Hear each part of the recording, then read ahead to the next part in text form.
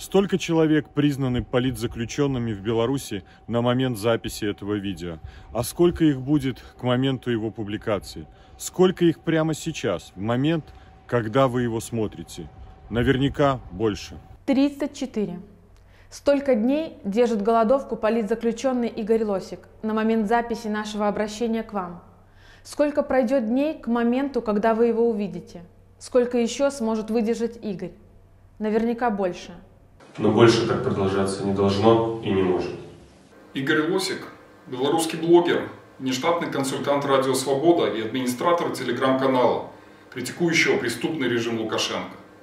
У Игоря есть жена и маленькая дочка, которые не видели мужа и отца уже более полугода. 25 июня прошлого года, еще до выборов, Игорь Лосик был задержан сотрудниками так называемых правоохранительных органов. На текущий момент его обвинили уже в 3 уголовных преступлениях по политическим статьям. Просто за то, что он хотел говорить правду и жить в свободной стране. Так, Игорь стал одним из первых политзаключенных, задержанных еще до выборов 2020 года.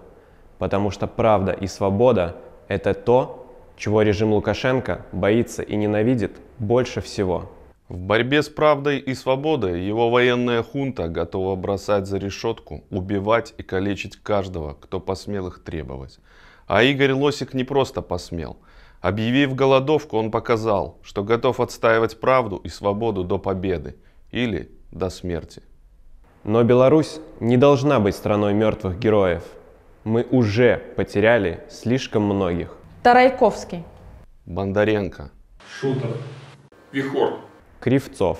Кузнецов. Шишмаков. Но мы говорим «Живе Беларусь», а значит и ее герои тоже должны жить. Мы обращаемся к вам, представители Европейского Союза, США, Великобритании, и просим использовать все доступные вам средства и влияния для того, чтобы не дать Игорю Лосику погибнуть. Мы обращаемся к Игорю и просим сохранить свою жизнь. Новой Беларуси нужны живые герои.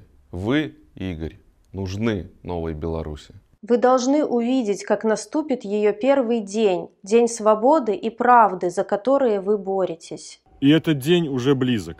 Не позвольте режиму его у себя отнять.